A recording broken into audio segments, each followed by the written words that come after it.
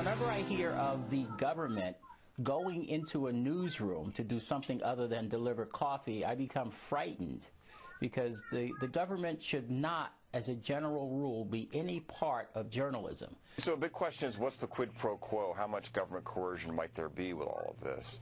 Is the government trying to ultimately dictate speech and dictate how journalists are supposed to do their jobs? And it doesn't matter what your political stripe might be, that's just not a good idea, especially when you have such a competitive communications landscape. If government were to bring any coffee into Fox, I'd get a taster before I would touch it.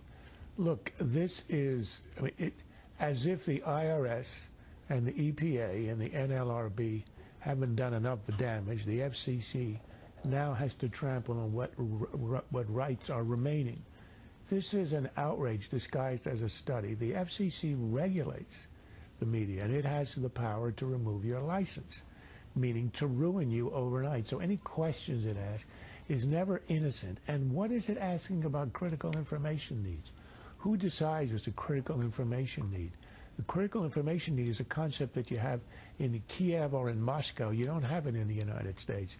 Everyone decides on his own. The idea that we don't have enough diversity in the media of the United States, there are more media today than any in the history of mankind, including cave drawings. This is absolutely an outrage. And what the House of Representatives ought to do tomorrow is to pass a law withholding every penny from any such study now or evermore.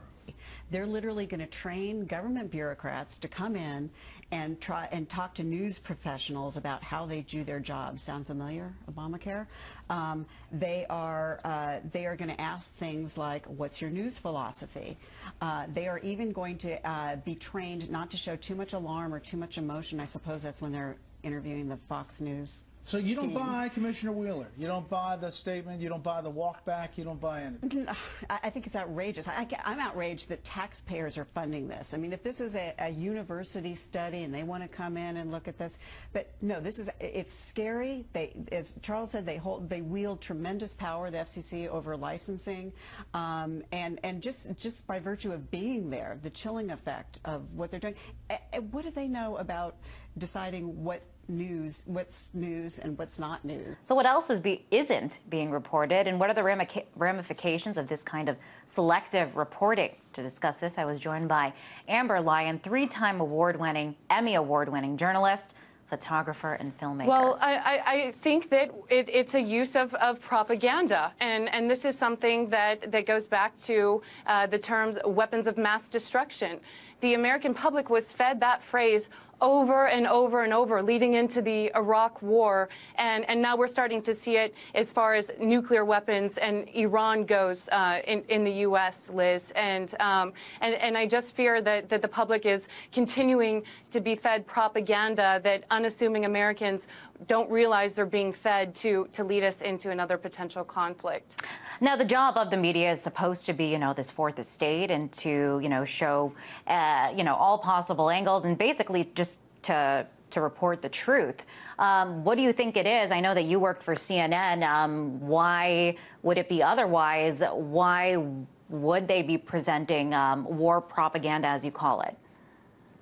Well, I really can't speculate as to exactly why this is going on, but I can tell you that when I was working for CNN, we did have a documentary that we aired on the Bahrain situation, and that's where we have our naval base, which is right across from Iran, so we strategically want to keep that naval base, and it was very difficult to get stories on about Bahrain. I even came out a couple weeks ago talking about the censorship of that documentary on CNN International. And above all, Liz, I feel that the American public is not being fed the true story about what's going on in this region, and it's very dangerous, because when the public is constantly fed messages that are potentially leading us into a war that may not be necessary, it's not fair to the American people, and it's not fair to journalism, because the truth isn't being told here. What's being told here is the way that these networks networks want to spin the truth,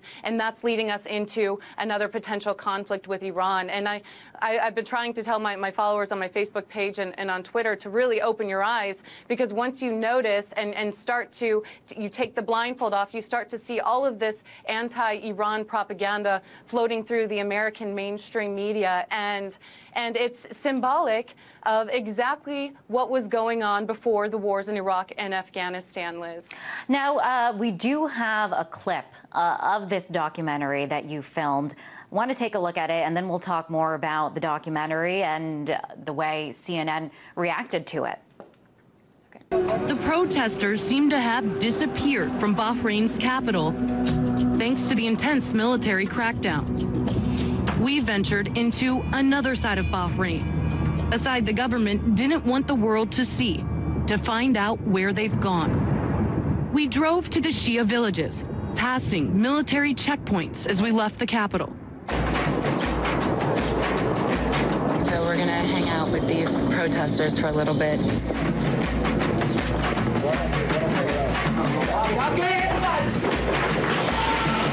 This is what the protests look like today. Young boys who've been hit with tear gas. Now, the documentary that we just saw a clip of never aired. It never aired on CNN International. Why not?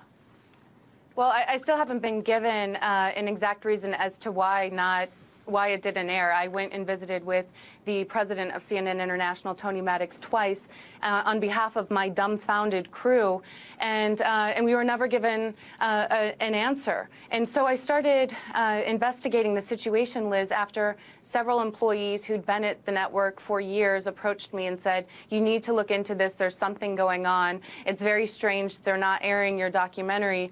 And after some investigation, we found out that CNN International is actually making money from the Bahrain regime. They are a customer of Bahrain. Bahrain is paying CNN International to create content that shows Bahrain in a favorable light, and then air, also not only to create that content, Liz, to then air that content on CNN International.